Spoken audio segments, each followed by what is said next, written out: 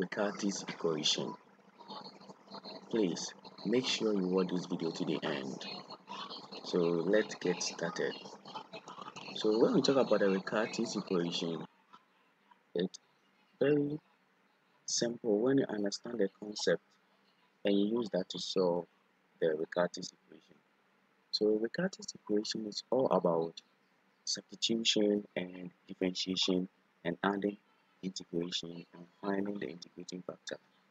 Now, so we're going to take an example show that we can therefore understand how to solve Riccati's equation.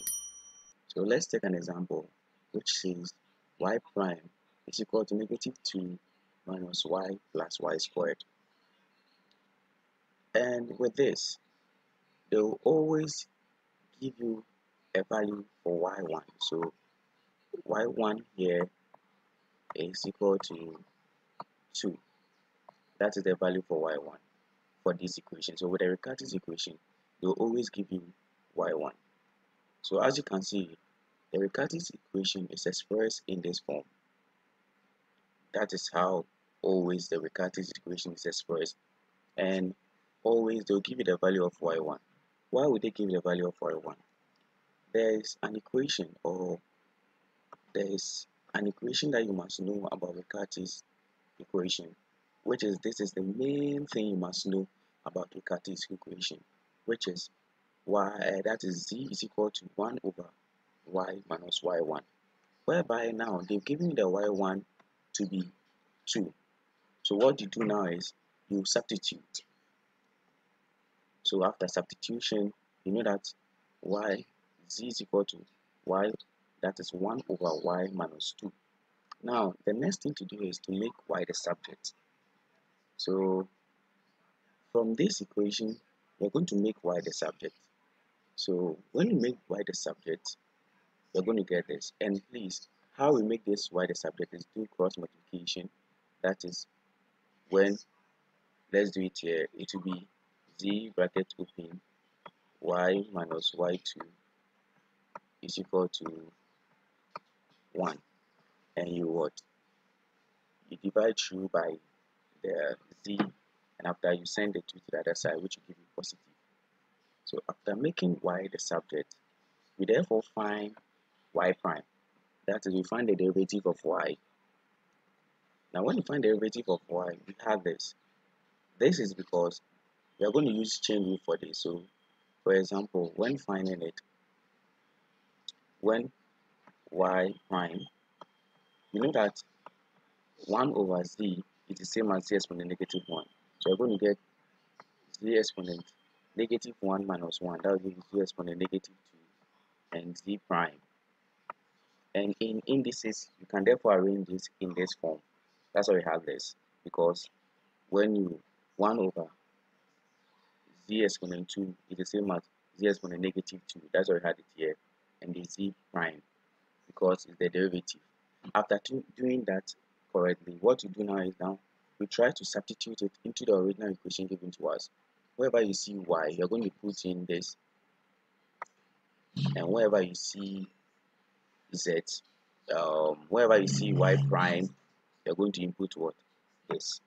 So you do substitution. So as you can see, wherever you see the y, you're going to put in the here, and wherever you see the y prime, you're going to put in the equation that we derived. Now, after that is what you've done here by substitution, because this is y prime and this is y and this is y squared. When you break this one down, you're going to expand this. When you expand this, you're going to get expansion of this. You're going to get, that is 4 over z plus 4 plus z squared. You can do your expansion for that. After doing the expansion, there will be cancellation for this, because the 4 aspect, when you expand this, as in, you're going to get z times z, that is, you're going to open the bracket, that will be 1 over z plus 2, bracket close, and another bracket, 1 over z plus 2. And when you do this expansion, you know that at the end, when you do it correctly, you are going to cancel out. It means that when you open this bracket, you're going to get negative 4. And with this, when you expand it, you're going to get 4 inside, which will cancel this negative 4. That is this negative 4 from it. So when you open this bracket is going to be negative 2 minus 1 over z minus 2. And the negative I'm talking about is negative 2, which will give negative 4. When you expand this, you're going to get 4, which will cancel out this negative 4. And you're going to get 4 over z. So I think you get 4 over z plus 4 plus z squared. So I think the 4 that I'm talking about, this 4 will cancel this 2, and this will be 4 over z minus 1 over z, which will give you 3 over z plus z squared. So when you do that correctly, this is what you get. So when you therefore simplify this is what you get. Are you getting it? Sure. This is what you get. So you are going to get this one because when you multiplied, you had this. The reason I had 1 over z squared will be 1 over z times 1 over z, which will give you 1 over z squared. Now when you are done with this, you try making this equation very nice by multiplying through by z squared. So when you do that, you're going to arrive at something like this, because and also you want to take care of the negative sign, so you're going to multiply through by what?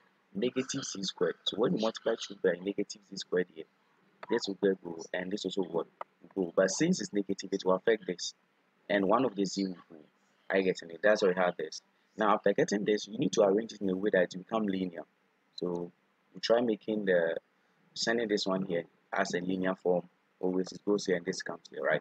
Now after getting this, you try finding the integrating factor, which is from our definition. Integrating factor is the e exponent, the integral of px, and px is this one. So when you try finding the integrating factor of that, you're going to get up the integrating factor giving you e exponent 3x, because the integrating of 3 with respect to x is going to give you 3x. After when you are done, you're going to use the integrating factor to multiply through this whole equation. And the trick here is that for me, I don't do that. You just take z and multiply it by the integrating factor equal the negative 1. You take the integral of what? The negative 1. There's negative 1 here. So that's it.